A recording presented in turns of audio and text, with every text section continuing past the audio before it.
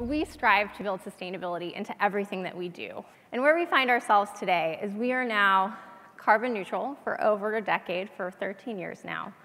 And we have matched 100% of our electricity use with renewables in both 2017 and 2018. Because all of our products are running in our data centers, things that you probably use every day, like Gmail and search and YouTube, because our data centers are carbon neutral, those products are carbon neutral too.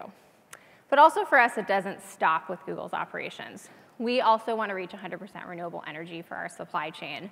We really want to utilize our technology for everyone to create insights that are helpful at a global scale, at a community scale, and for individuals. These beautiful orcas, their waters were once filled with hundreds of orcas, but today populations have dramatically dwindled. So recently, we teamed up with Canada's Oceans and Fisheries Division, as well as with Rainforest Connection, to see how we could use the power of machine learning and AI to help with the protection of these majestic creatures. So this sound that you're hearing, these are the orcas. And these sounds are collected by a network of 18 underwater microphones that are maintained by the Canadian government. They're called hydrophones. And we trained a machine learning algorithm to create high prediction rates of where these orcas are swimming. So now, anytime an orca passes by one of the hydrophones, we can automatically send an alert to both Rainforest Connection and the Canadian authorities. And this has three really critical uses. First, it's much easier to detect whales that are sick or injured. Second, much more accurate information can be given to ships so they can steer clear of the whale's path.